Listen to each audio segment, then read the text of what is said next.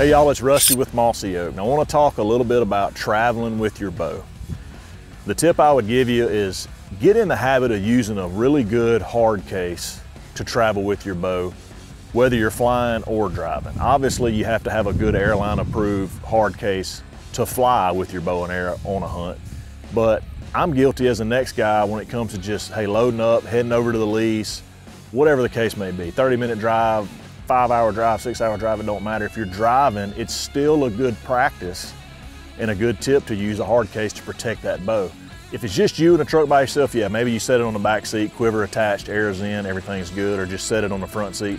But if you got any kind of drive at all, especially if you've got some other equipment in the truck, go ahead and put that bow in a hard case, guys, and put it in the back of the truck. You're gonna be able to keep it safe, keep it protected, your sights aren't gonna get knocked off, your arrow rest isn't gonna get jacked up. Bow's not gonna become out of tune if it's secured safely in a nice hard case.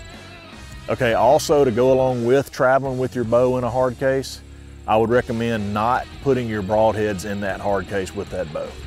One wrong move and that broadhead blade, nicks a string on your bow or nicks a cable or whatever, you're gonna be scrambling trying to find a bow shop, bow tech or whatever to get your bow repaired and all of that. And you may not even be able to find a string that fits it. So why take that chance? I recommend having a bow accessory box, right, for when you travel.